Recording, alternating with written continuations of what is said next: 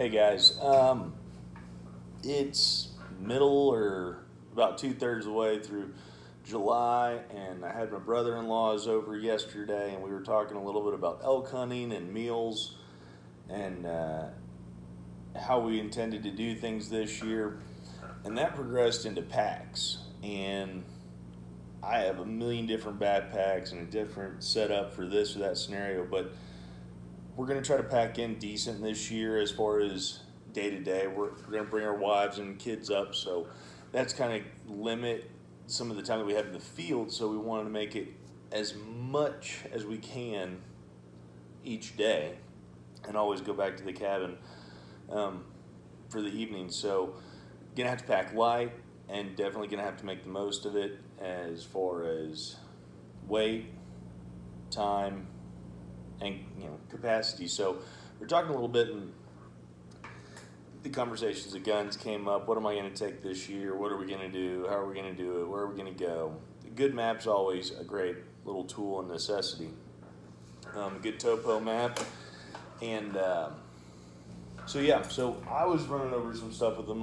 We plan early for this stuff because we don't know what's going to happen or when as far as my job or the oil field or their industry. So we're always flying by the seat of our pants.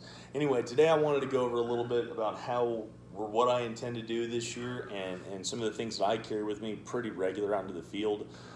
And sometimes I strip my pack down, sometimes I bulk it up, but for the most part, it was just conversation we had, so I wanted to bring y'all into it.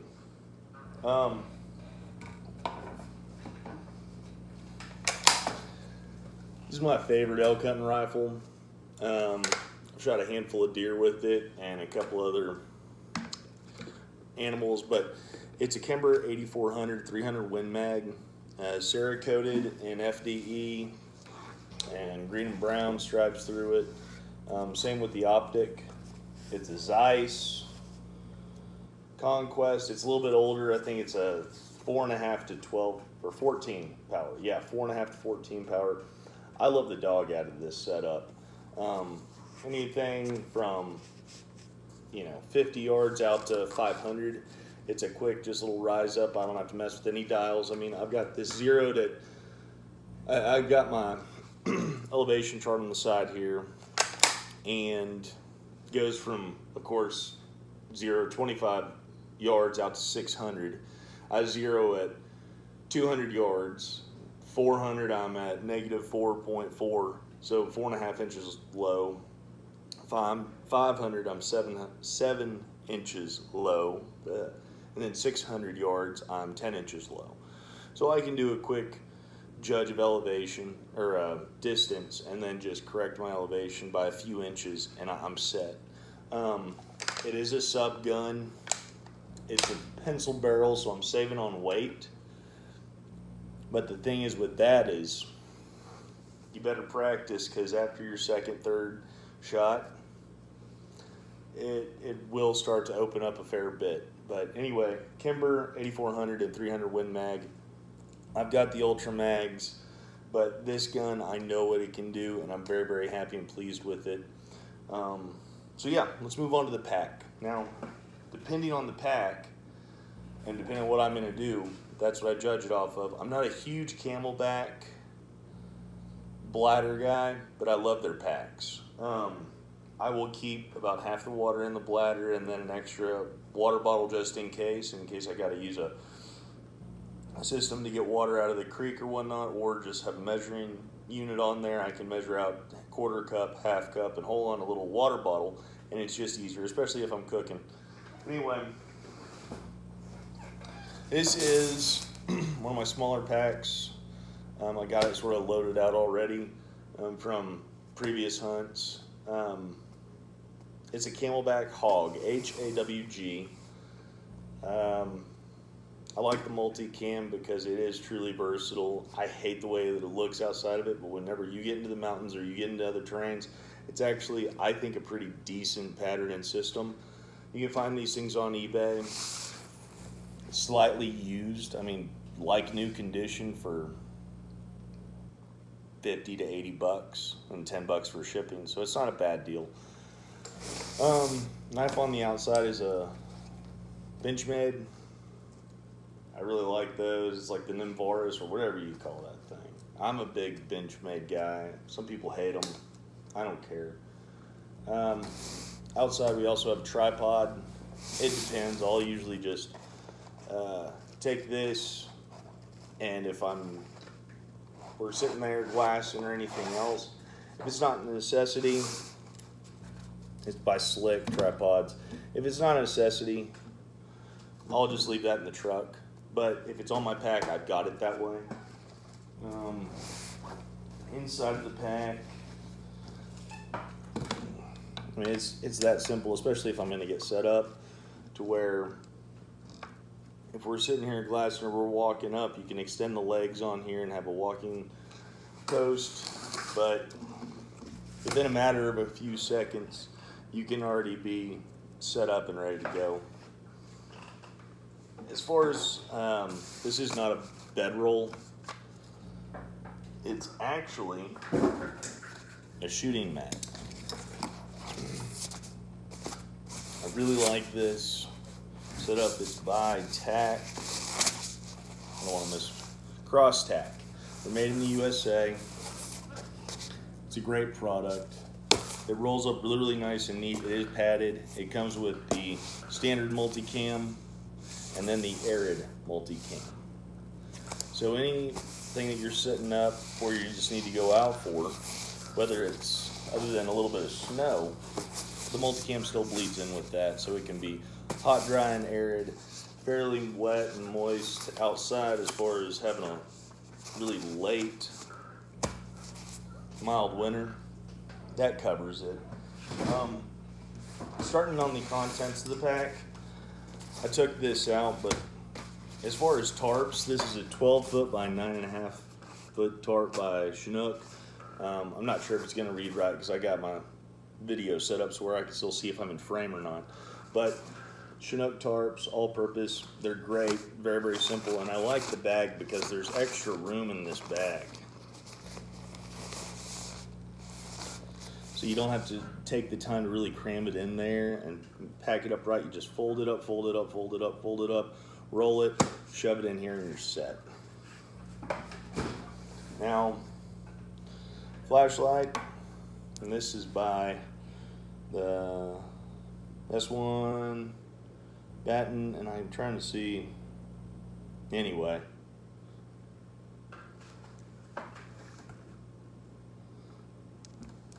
It runs on CR123s. If you're like me, you got those things just everywhere and laying all out. It just makes it a little bit easier.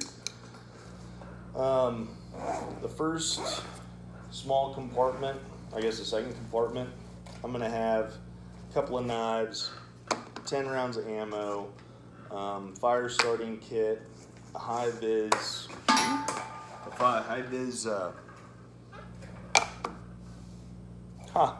can't remember what that's called, handkerchief, tin of fire. Most of this stuff's going to be taken out, but if I'm going to go out for 3 days and I'm going to have about 4 or 5 meals in here, have my spoon, have a little rifle cleaning kit, and a couple other brushes, and some 550 cord. And I do like these because there's a little blade on the inside there that you can cut cord with. You don't have to worry about using your knife. These are water filters. I got these through Battle Box. They've worked great so far. I've only used them 2 or 3 times, and I didn't have to. I was just playing with them. Anyway, so you just take it out. It's a little pack, and it's like a large, oversized Capri Sun pack. There's 5 of these to a pack. Toss that in a muddy puddle of water. Come back a few hours later, and it's full. It's packed with electrolytes, some other minerals, but it's flavored. It's not bad. It's pretty good. So if I'm going out for 2 or 3 days, I'll put that in the pack. If not, whenever I get there, I'm just going to toss it in the cabin's front area, or I'll just leave it in the truck. The other thing that I do carry with me, if we're going out miles and days, is a little surgical kit. It's got some syringes, or suture kits and sets, a bunch of different gloves.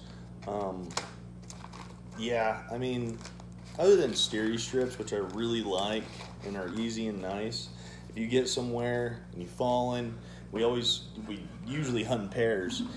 If you're bleeding, you can stop that bleeding. You got everything else in your pack that you can actually sit there for the next day or so. If someone's got to hike out and bring help in, or at least hours, if you can stop the bleeding, you're gonna be all right.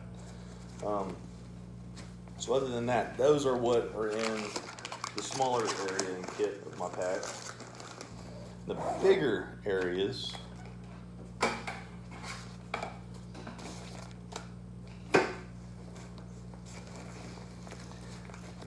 so on this one, this basic one, for my basic pack setup, I'm gonna have 2 Mountain House dehydrated meals.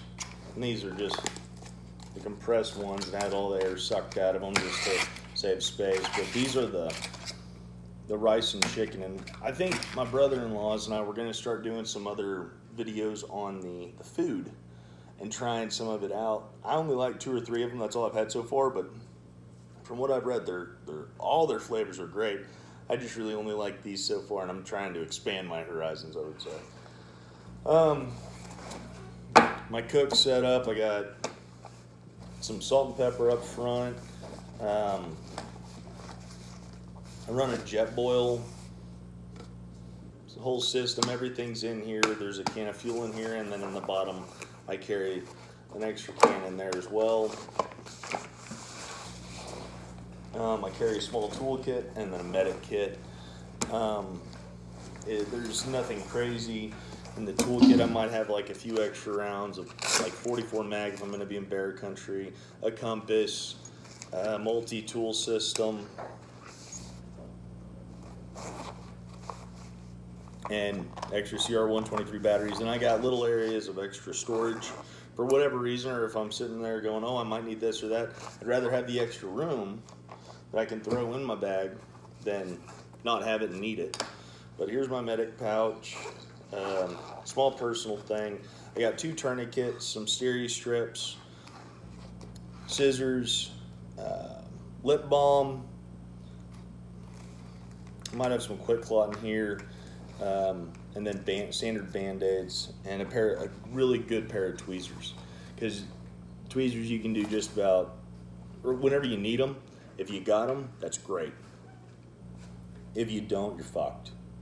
There's nothing like walking all day with a thorn or a splinter in your side, whether it's blackbush or mesquite or something like that, and wishing you could get it out and you can't get it with your multi-tool. So anyway, the day before, or before we leave to go on the hunt, we're in the northern Texas Panhandle, so we got everything we need up here. But I'll go get some Imodium AD, some pain meds, and maybe a little bit of something for swelling, just because, you know, if you're walking 6 to 10 miles a day flat, but if you're only walking 4 up and down these steep elevations and inclines, your knees and your hip, everything's going to hurt. So anyway, that's my pack setup. Like I said, I'll carry 1 water bottle or 2 of these if I don't use my hydration pack, and if I do, I put a smaller water bottle in here and then fill up half my hydration, my bladder system on the Camelback. But that's what I intend to use this year for the 2018 elk season. So 2019, holy smokes, yeah, for the 2019, God, that's just terrible. I don't know why I said that, but anyway, let me know your comments, suggestions. I'm sure, you know, y'all are going to have your own thoughts and how y'all do things different. Let us know how you do it, and we'll just feed off of each other and get better ideas and get better and lighter. So talk to y'all soon. Bye.